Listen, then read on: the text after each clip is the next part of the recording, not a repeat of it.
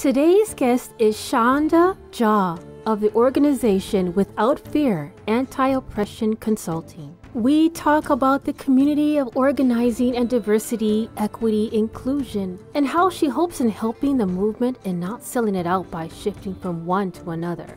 We also talk about people's ability to make change, in which she wrote about in Transforming Communities. Please give a warm welcome to ever blessed Sandhya Jha. So, I mean, I think one of the things that's worth naming is, from my vantage point, and I think the narrative we get in the US about immigrants is all these people who come to the West for a better life. And in some ways that's true, but I think most immigrants aren't necessarily drawn by opportunity so much as driven by divestment, right? I think a lot of the places we come from, so for my father, I think he would have been thrilled to get to stay in his village in India and have his life. But a whole bunch of things conspired that meant, since he was the youngest and he wasn't married and our family was struggling financially, he was the one who was sent abroad to support the family because he didn't have the same attachments. And so very often we have this narrative of, going off in search of a better life. He was going off in order to allow his family back home to be able to survive in the place where they wanted to be, right? And of course, they say if you don't remember your history, history repeats itself. So exactly. If you decide not to stand for that, I mean, back to that story in regards to listening to the stories of my elders, and having women saying that they had to fight for their rights to vote, fight for their rights to have a job, fight for, and like literally, or fight for their rights of their own choice for their body.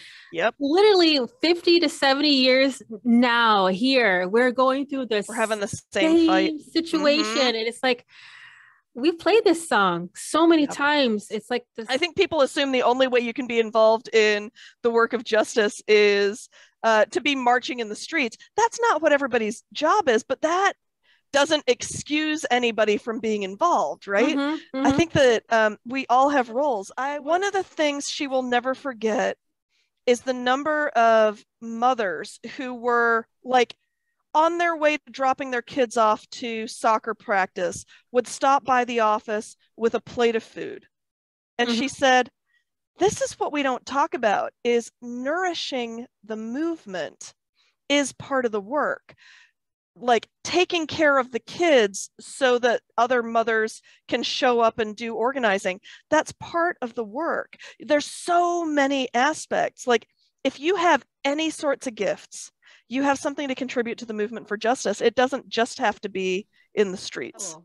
Yeah, it was great. So I really do think one of the most inspiring things about the queer community is a deep commitment to consent that was one of my favorite things about transitioning out of traditional straight, the straight world, where that in theory is a thing, but it is an essential part of queer community. Right. It is really a steadfast held value. And I think that that's pretty inspiring and beautiful and a gift to everybody, to ground ourselves more deeply in everybody being willing to advocate for themselves and to get their needs met and to be prioritizing each other's needs.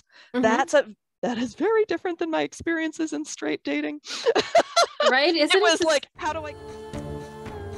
Thank you for listening to Noise Zion podcast. And if you enjoy listening to my podcast, please don't hesitate to give me a 5-star rating on Apple or Spotify.